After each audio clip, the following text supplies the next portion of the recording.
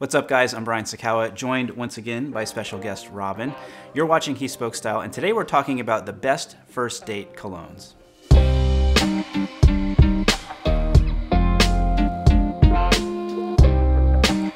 So when I started thinking about this video, I thought it was going to be pretty cut and dry. You know, I'll pick 5 fragrances that I think would be good in a first date situation. I'll talk a little bit about them. Robin will give some commentary on each one from a woman's perspective, and at the end, we'll all come out having learned something. So when I brought up this idea to you, you were like, it's not that easy, hold on. And I was like, yes, it is. And she was like, no, it's not, really. So we're gonna start off with the female perspective on first date fragrances. And I have to say that I was actually a little surprised by some of the things that you brought up. So when you first said something to me, I said, the first thing is that most women don't care about the fragrance on its own. It's mostly about if I like you and we're on a date and I can smell your cologne, I'm gonna connect the cologne with you versus like have an experience with the cologne by itself. So the cologne won't like sway you one way or the other. I mean, I think if I like you and I get a whiff of it and it's a good cologne, it'll maybe sway me, but I don't think on its own the cologne would be like a make or break. You also mentioned something that it could have like potentially like a negative connotation too. Well, if I don't like over time, if like we were dating and we broke up, like your scent, if anyone else had that scent on a date, I might have a visceral reaction to it. Okay. Yeah. All right. Like an old high school boyfriend or something that used to wear Dracar Noir. Or like sometimes you wear something and I like the scent, but it reminds me of like a family member and I don't want to like connect with you and think about a family member at the same time, you know? Never a good thing. Yeah. All right. So now that we've laid down the foundation to start with, fragrance is not the most important thing on a first date, but could have some sort of effect. I did actually go through my collection and choose 5 fragrances that I think would be good picks for a first date. I chose a bit of a range all the way from fresh to what I would call sexy. And I did try to choose some that were a bit off the beaten path without being too kind of wild and out there. You know, just so it would maybe be something that a date might not be familiar with, have a little bit of intrigue while still being kind of, you know, inside the box. So let's get to them. Okay. So now the first one I chose is from the Zegna Senze collection. This is Italian Bergamot. It's very clean, very fresh. To me, this would be like a very safe, very conservative option for a first date. What do you think? I like it. It's very clean. It's subtle. I feel like this would be a nice sway on a man. I think this is what I was wearing the first time we went out. Really? Yeah. Okay. Good thing I said I like it. All right, so now keeping in that kind of fresh category, we have an all-time classic, Creed's Green Irish Tweed. It's also very fresh, very clean. To me, this has more depth than the Italian Bergamot, and it's not quite as light. I think you know this one.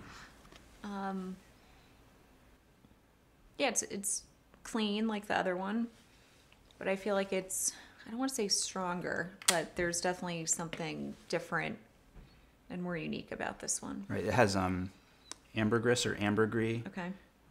Which is something that helps the fragrance have more of a staying power, so it won't wear off quite as yeah, I like quickly Creeds because of that. Like, it's not overwhelming, but they last all day. It's nice. I like this one because it's a little more unique than the Italian Bergamot. I mean, this is like nice, and like I said, it's safe and conservative, but this one has a little bit more. So if we were on a first date and I wore this, I'd be into it. yes. And maybe you. Maybe me. Okay. Next one here is by Amouage, and this is called Dia for Man. This starts to go more towards what I would call the like classic man kind of fragrance. I wouldn't call it a fougere, but it has some of those qualities. It's kind of like aftershave-y, but like a way more elegant and light version of that. I know when we spray it on here that Let me smell it in the bottle first. Okay. All right. Well, when I spray it, I know it's going to seem a little overwhelming, but on the skin, in my experience, it's much more subtle. I think I even mentioned it in a previous video, being a very good first date fragrance because of that. In the bottle, it had like a powdery smell to it. Is that right? Oh, yeah, it smells very different here. Just like when you go in the department store and you smell everything. I feel like it's kind of that smell. I like it. I don't know that it's as... I like the lighter ones, I think, a little bit more. I think this one, when I wear this, it's... When do you wear that? It's definitely lighter. I think it is a good date fragrance because like you're going on a date, like you don't want everyone to be smelling you. I think it's like fragrance for me is like something you should be like sharing with the person you're with. And this one I think really invites like you to like lean in a little bit. Not too far in though. No. 'Cause it is a little stronger than the others. Right. Yeah. All right. Next up is a more classic fougere from Roja Parfum. This is Scandal.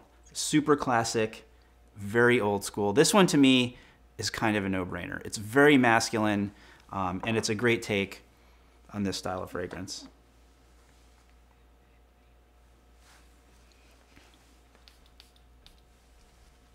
There you go.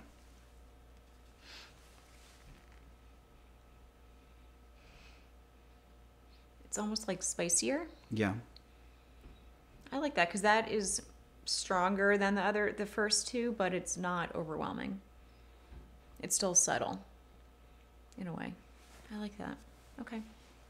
Yeah, it's like for me, this is like that classic kind of aftershavey, like your grandfather, but not your grandfather. Thank you. Yeah, that's nice. I like it. All right. First date approved. Winner.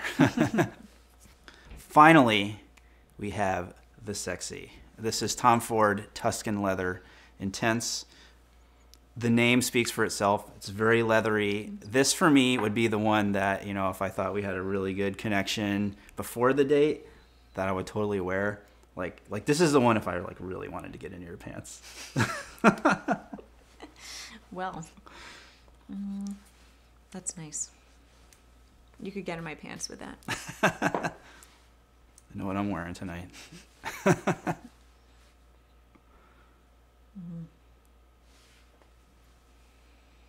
don't know what that is. It's really... It's leather. Unique. Leather. It's more rugged, manly. Would you say... So, first date, how would you know? You're going on a first date trying to get in someone's pants? I mean, I don't know. I think either of these are a good option. It kind of depends on the season, of course, the time of day, where you're going, which one I would choose. But, all right, so those are my 5 choices. Now, there is a very important question that often comes up in the conversation about first date colognes, and that is, should you even wear cologne on a first date? That's a good question.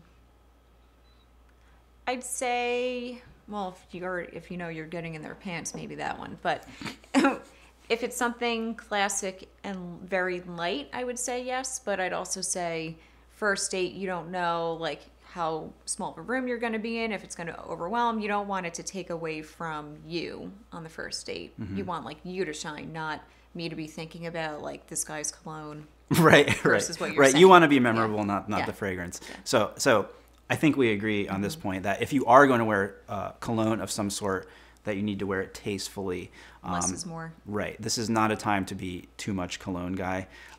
So we're talking about maybe one spray, like, you know, right on your chest, on your bare skin, right before you put your shirt on, just to have a little bit of something, but not anything that's going to overwhelm or be a turnoff to your date. And on the chest versus your clothing, because you know you're going to hug the person at the beginning of the date likely and say hello. So you don't want to have like just sprayed a lot of cologne on your clothing and then you go to hug someone and it could kind of come off on them. Right. I always think that fragrance has the ability to be like mysterious and sexy in some way.